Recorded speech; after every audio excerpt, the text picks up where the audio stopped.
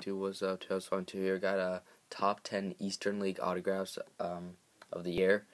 I didn't go to that many games, so I wouldn't make a season recap because I only went to 2 games plus the All-Star game, so 3. But I thought I'd make a top 10 for you guys. There's some pretty good autographs in it, so yeah, I hope you guys enjoy. So here's my top 10 Eastern League autographs of the year. That's Double A Baseball, by the way.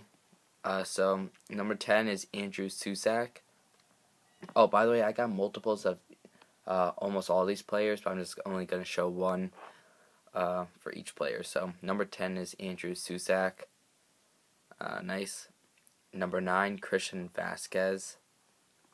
Number 8 is, on this official Major League Baseball, Trevor May. Very cool. Number 7, Cesar Puello. Number 6, Tyler Austin.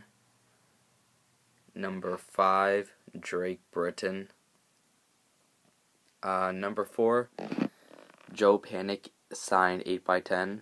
Turned out awesome. And number 3, we're getting the top 3 now.